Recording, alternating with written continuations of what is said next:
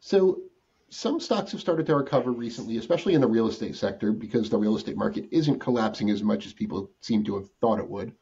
Industrial real estate has been a very hot sector. Some of the real estate tech companies have done really well. One real estate subsector that has been lagging is the communications REITs, or the cell tower REITs, if you want to call them that. I'm talking about American Tower, ticker symbol AMT, and Crown Castle, ticker symbol CCI. I don't think their name is officially Crown Castle International anymore, but they kept the same ticker symbol. Um, so these companies are down.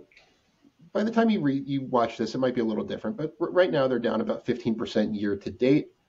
And my question is this market pressure because REITs are kind of interest rate sensitive? A lot of REITs are pressured just because of rising rates and things like that. Or is there something troubling about the business that's to blame for the decline? So it's a little bit of both. And I'm going to throw in one more cell phone tower REIT. It's SBA Communications, ticker symbol SBAC. They're the smaller, considerably smaller than the other two that we're mentioning here, but worth mentioning because each of them has one business issue that is common for all of them, and that's the Sprint and T-Mobile merger. It happened a couple of years back, but because of the merger, what's ended up happening is both those companies ended up having like overlapping coverage on the same cell phone tower. And so as leases expire on some of those communication towers for all three of these companies, they're kind of consolidating and maybe not renewing both leases and just sticking to one. It's been for each of them, it's been about a 1 to 2% per year decline in funds from operation growth. A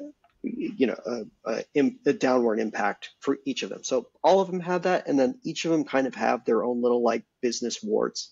American Tower decided to get into the data center business right at the like peak of valuation of data centers, so it's sitting on a lot of overvalued real estate.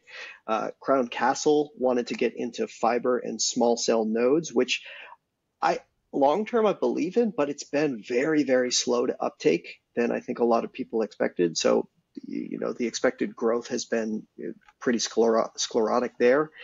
And then lastly, SBA Communications was just valued way, way higher than anyone else in this business. I think they only had a dividend of like 1.5%. And in a rising interest rate environment, it's hard to justify a business that's growing its, funds per share at 5 to 6% annually and paying a 1% dividend. The math just didn't quite add up for a valuation of that sort of thing.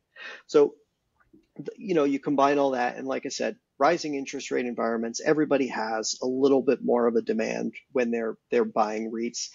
All of these companies have, American Towers is about 3%. Like I said, SB Communications 1.5. Crown Castles is considerably higher. I don't have it in top of my head right now, but if I'm making a value proposition and it says, well, if I can get money market accounts where it's practically risk-free at 4.75%, it's not as much worth it. Sure, I'm getting some growth from this dividend yield, but it takes a long time for that to make up to a 4.75% yield. And so you kind of throw all that together into the stew, and you get, what has been one of the worst performing real estate sectors so far this year. Once again, thank you so much for joining me. Be sure to click subscribe if you don't subscribe to my channel already.